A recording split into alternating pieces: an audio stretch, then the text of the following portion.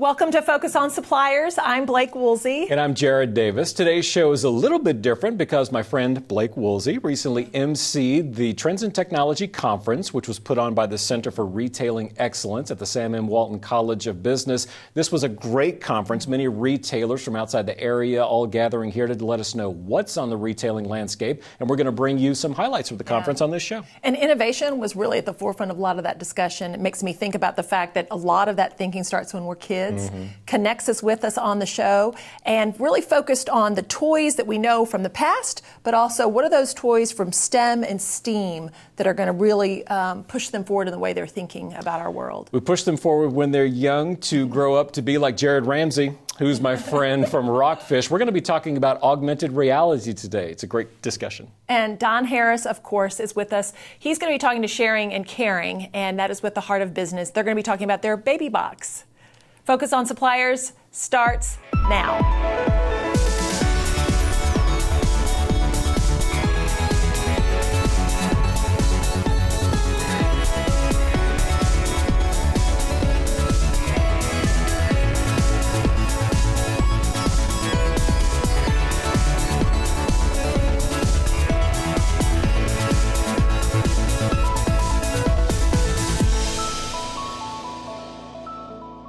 Focus on Suppliers, brought to you by 8th and Walton, where suppliers learn fast and grow, and sponsored in part by Saatchi & Saatchi X, Case Stack, Excel Displays and Packaging, Mitchell Communications Group, and other outstanding companies.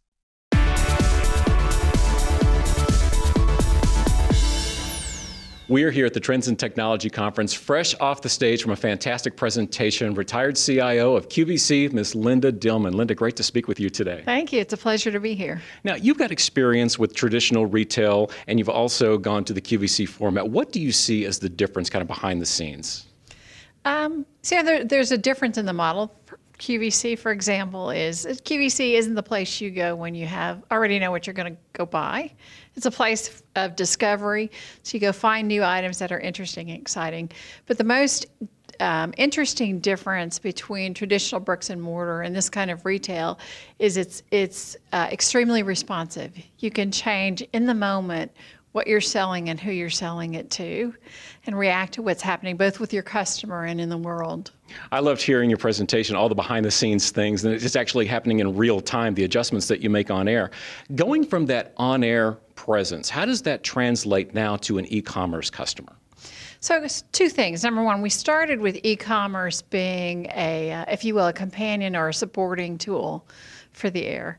But the things that we've tried to capture are that discovery and storytelling. So how do we make sure every time you go into our site that you find something new and interesting that's meaningful for you, something you'd be interested in? And then how do we tell the stories about it? Because it's one of QVC's strengths is that maybe the person who created the product will tell the story and they'll show you how to use it. You'll get feedback from other customers. So we capture all of that in e-commerce. Now, speaking of QVC's strengths, great mobile sales right now. What is driving that? You know, really what is driving it is, number one, we embraced it early. And we took the time to understand how our customer uses their mobile devices. So we didn't just make it a watered down or smaller version of what we showed on our website. We actually tried to understand when she uses her smartphone, what is she using it for? And how do we design the experience to make that the most effective for her? And for any supplier who's thinking of making that jump or trying to actually improve their e-commerce, what advice would you give? Content. It's all about content. You know, when you're out there, it's what the customer can see, and the best way you can tell her or him about your product. It's images, it's the descriptions you write, it's getting your search keywords right so they can even find you. Well, Linda, we appreciate you being here, and thank you for your time today. My pleasure.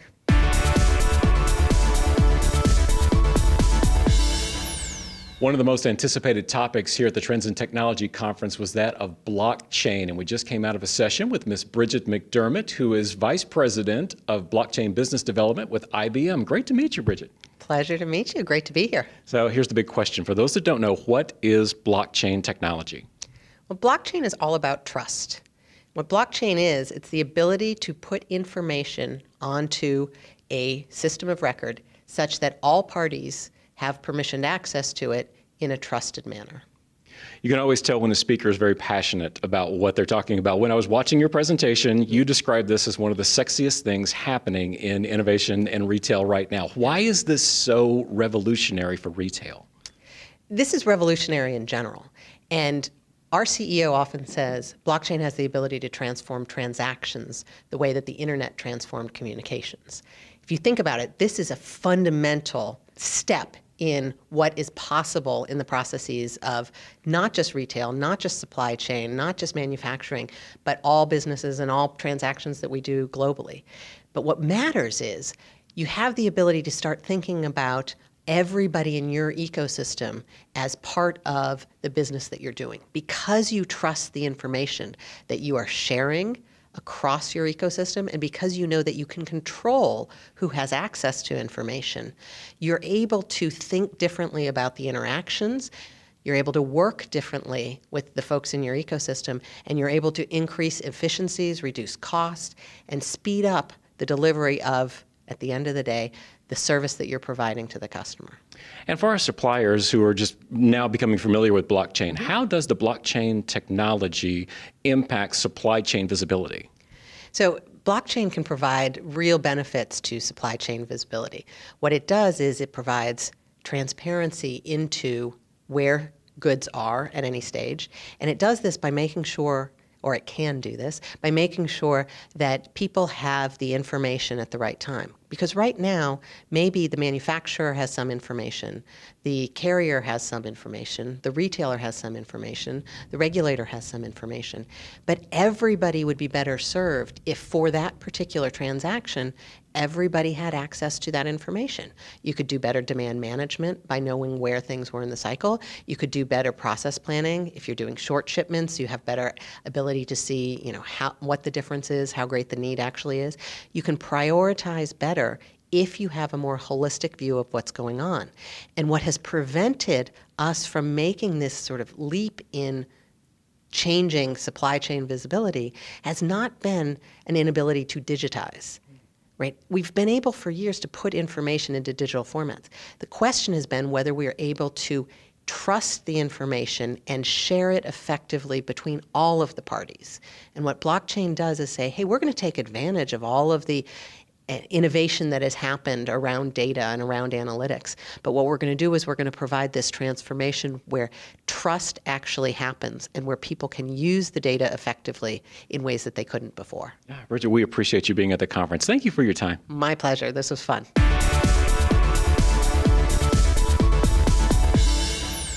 We are learning a lot here at the Trends in Technology Conference, and one of the more interesting topics is how machines are learning. That is what my next guest is talking about, Mr. Rix Ryskamp, who is with Usaible. Great to have you here, Rix. Thanks for having me.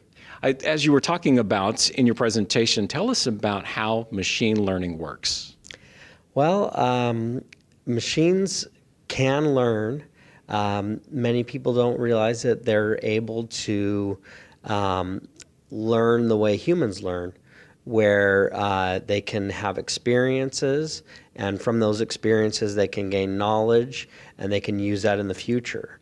So we're used to programming computers so that they perform a specific task. And what I'm going to be showing today is how machines can learn on their own and learn how to perform a task just like a human does. If you think about when you learn something, you don't necessarily know, you're not given coded instructions on how to do what you're going to do. You have to go in and figure it out and find patterns and trends and things. And machines are able to do the same thing.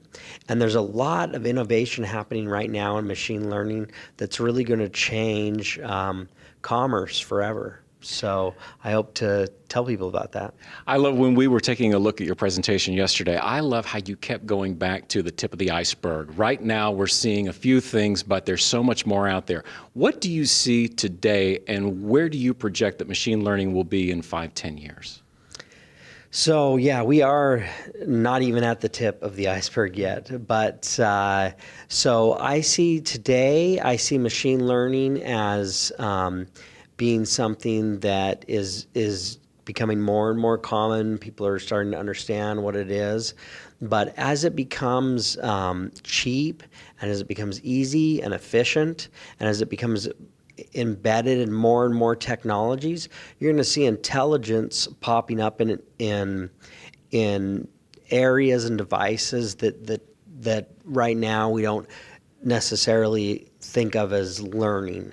So the same way the computer went from not playing an important role in our society to playing a very important role in our society, now we have machine learning where an intelligent machine is now not playing a very critical role in our society, but as it becomes cheaper and more ubiquitous, you'll see that seep into all of the things around you, and it's going to make a profound change. We appreciate your time, Rix. Thank you for being here at the conference. Okay, thanks. Connect with us online. Follow 8th and Walton on Facebook. Everyone loves a good movie, but like so much these days, what's considered entertainment has and is evolving. More and more people want to engage with their entertainment. That's where the gaming industry is completely taking over. Right now, it's a $17 billion industry in the US alone. In fact, a lot of the top behind-the-scenes talent from Hollywood are fleeing to video games as the sector continues to expand and draw millions of loyal fans. This trend away from traditional, passive entertainment represents a big opportunity for brands, especially in the retail environment. Retailtainment and creative demos don't have to be some large-scale immersive experience to be effective. Have some fun with in-store demos, both physical and digital. Let consumers walk away with something more than just a sample. Bottom line, the retail space can be a movie theater or video game console for brands. So don't miss out on a fun and informational opportunity with your audience. K-Stack, the leader in collaborative retail consolidation programs. We offer the supply chain expertise needed to navigate the challenges of selling products with the world's largest retailers. And we provide customers with a customizable, scalable, environmentally sustainable supply chain with the same advanced technology typically used by larger rivals. By leveling the playing field, K-Stack lowers distribution costs and increases overall margins. K-Stack, retail logistics is what we do. Walmart announced new on-time and in-full deadlines for suppliers. Set yourself up for success and improve your OTIF score fast with 8th and Walton's OTIF training. Register today at 8thandwalton.com/OTIF.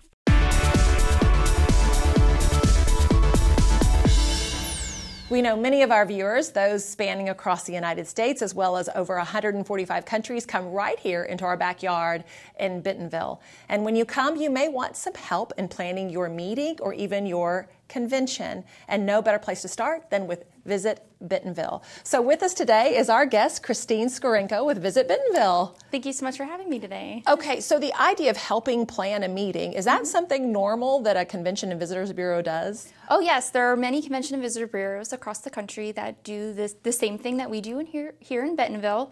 What we boast, though, is that we are here from start to finish. 5 touches, we're calling and emailing, meeting before, during, and after the event.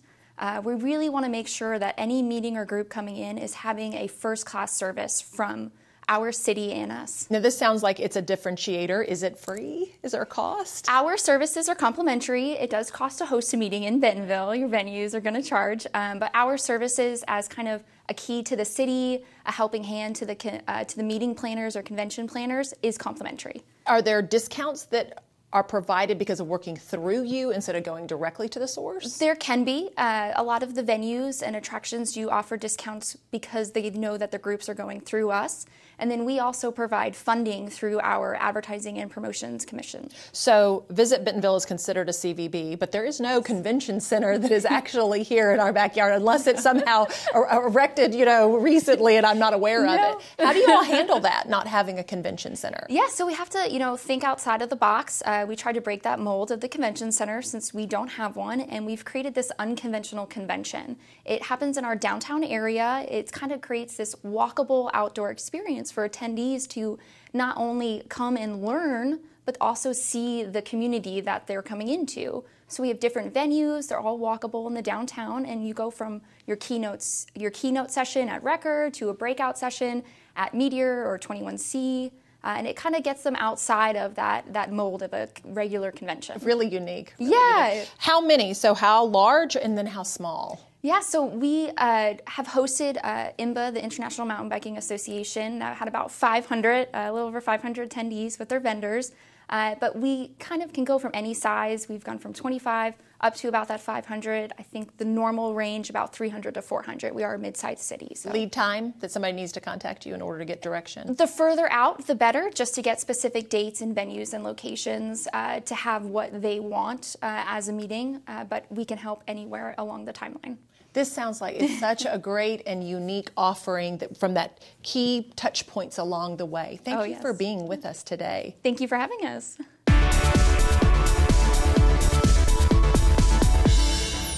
As we're talking about entertainment and retailtainment, co-branding comes to mind for many of our suppliers. And Robb Ryerse of 3 Tier Logic says not all promotions are created equally. So we welcome you as a guest today, Robb. Thank you so much. Yeah, we're happy for you to be with us. Curious, though, about co-branding. What is co-branding and what's the objective of it? Yeah, co-branding is when a CPG company, a supplier, leverages something like a movie release or something like that to take the excitement, the goodwill that's involved with that movie release and jump on board and do some creative marketing along with that. So with creative marketing, that sounds very qualitative. What kind of measurements can I have that are there that are going to tell me this was successful? Yeah. So what we do at 3 Tier Logic is we help brands connect with consumers on their phones in the store aisle. And oftentimes the programs revolve around uploading a receipt to verify a purchase. And so brands are able to drive sales and acquire a lot of customer data through the programs that we run. So we're always thinking about how to get closer to the customer, whether it's in-store or online. How does this work in store? Yeah. So a customer learns about the promotion through on-pack advertising or digital advertising, social media, a variety of ways. They go and make a purchase at the store, upload their receipt to a customized microsite where the brand is the rock star, and then receive the digital reward. Digital reward meaning it's a $5 gift certificate? Yeah, it could be $5 off a movie ticket, it could be a free movie ticket, it could be gift cards, a wide variety of things. But we found that discounts on movie tickets are really effective ways to move the needle, give people an incentive to make a purchase. And why is that the case? Well, I think it's because everybody loves to go to the movies and then complain about how expensive it is. And so a $5 off a movie ticket, it can be perceived as more valuable than even like a $5 gift card would. Through this effort, what surprises your customer? What surprises our customer is the ability to connect with their consumers. Our customers being the suppliers, able to connect with consumers, giving them tools to keep the conversation going even after the person leaves the store through social sharing on social media, a wide variety of things that can keep the conversation going once the purchase is made. So it sounds like through this effort, it's more than just sales, it's getting data. Exactly. The brand is able to acquire names, email addresses, sometimes phone numbers, that kind of information to build their own marketing database. They're also able to collect receipt information as well and get basket information tied specifically to a particular shopper. Great way of working one-on-one with that customer that you want to Exactly. come back. Robb, thank you for being with us. Don't miss our new fun podcast, the 8th and Walton Conference Call. What if you created a town today? What would that town stand for? What matters and what would stand out? And where would you find this new town? Bentonville, Arkansas. Visit Bentonville, a new American town. Are you a single parent with dreams of earning a degree or professional certification? Single Parent Scholarship Fund of Northwest Arkansas empowers families in Carroll, Madison, and Washington counties to become financially independent. A better, brighter future can be yours. Apply today at singleparentscholarshipfundnwa.org. Walmart announced new on-time and in-full deadlines for suppliers. Set yourself up for success and improve your OTIF score fast with 8th and Walton's OTIF training. Register today at 8thandwalton.com/OTIF.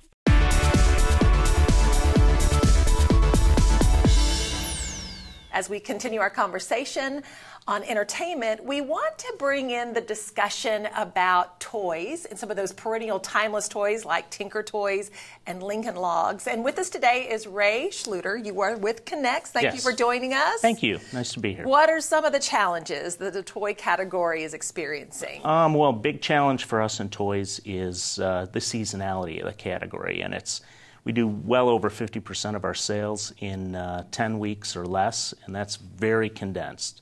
So really, you got to work on the forecasting and getting the product right, because you don't get it right for that time period, it's very difficult. So we've got internal teams and meetings that we really try and drive to get the number right, and then meetings with our buyers and our logistics folks at Walmart to help us out and really give us some guidance into what they think is going to work. I'm assuming that time frame is during holiday, yes? Yeah, absolutely. The Christmas holiday time frame is huge. So I mentioned the timeless, your Tinker Toys and your Lincoln Logs, because those are great toys. But what are some of the other trends that you are seeing?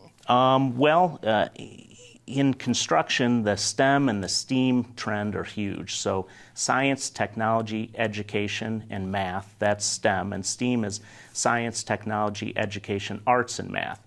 And parents are really looking for ways to get their kids to unplug, to move away from the tablets and the phones and that type of thing, and use the creativity in their minds. And that's where construction toys really come out. So you've got starter kits like Lincoln Logs and Tinker Toys for younger builders, and they move all the way up to Connects building kits and thrill rides for adolescent and teen builders. And so it really helps kids only be limited by the creativity in their mind. In their own mind, to where they're moving away from that device. Yeah. E-commerce obviously is something that has changed the dynamic in which we are communicating with shoppers. And how have you all dealt with e-commerce? Well, e-commerce is big for toys because we actually over-index in e-commerce, meaning that people are more likely to buy toys online than they are some other categories. And as a result, we've really embraced the category at Connects, and it's great having a partner like Walmart that has such a strong e-commerce site. So we've experienced double-digit growth with them for years now, and really hope to see that expand and accelerate with their recent acquisition of Jet. And why do you think? Because it's such a giftable category. That's why it indexes well for it. And then the growth is really coming from both the creativity of our product and also the growth in the e-commerce category itself. Great. Ray, thank you very much for being with us today. We appreciate it. Thank you.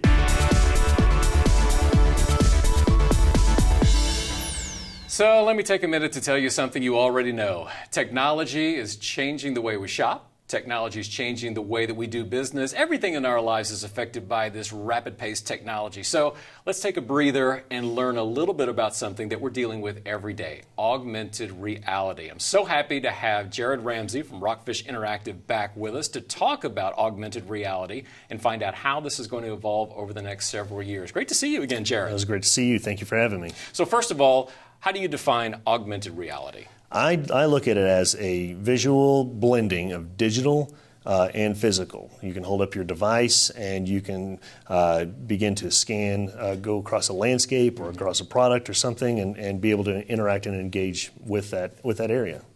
And with the work you're doing every day in augmented reality, how do you see it changing the face of retail? The first place that I want to go is Pokemon Go. Do we have to go to Pokemon Yes, Go? I think we should. I think we should all address that. It had a huge audience. It was a phenomenon. It really did, and it had a spike, and it's dropped down some, but it's still very active in the world today. But even at its height, it was such a huge user base, and so many people flocked to it. And think of what suppliers and retailers could have done with such a phenomenon that was going around about knowing their audience, knowing where they're at, and knowing what they were doing.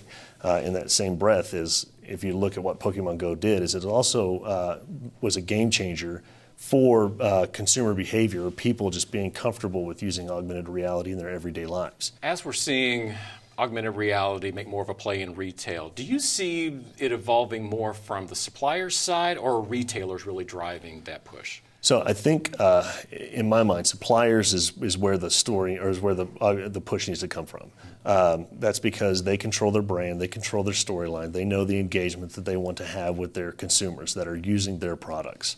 And for a retailer can also have an engagement with that, and they're probably going to be looking at how to support the consumer or the shopper on making the right selections and whatnot. So there's a strong push from the supplier for the brand, strong push from the retailer on the shopping side, but then there's also going to have to be a partnership between the two on that conversion process. And then what are you personally looking forward to as augmented reality continues to develop? I'm looking forward to the engagement improving. I'm looking forward to better interaction, better storytelling. I think the design's going to get better. The talent's gotten better. So as a result, you're looking for better interactions. You're looking for better engagement. This is going to be a lot of fun to watch over the next few years. It will. I'm looking forward to it. Absolutely. Jarrod Ramsey, Rockfish Interactive, thank you so much for joining us again. Thank you.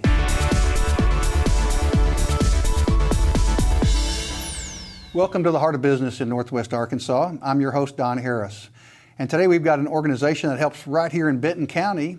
It's Sharing and Caring of Benton County, and we've got a couple of guests with us. We've got Holly Breach, who's on the board there, and we've also got Rachel Nicholson, who works for Sharing and Caring Benton County. And thank you both for being here today. Thank you for having us.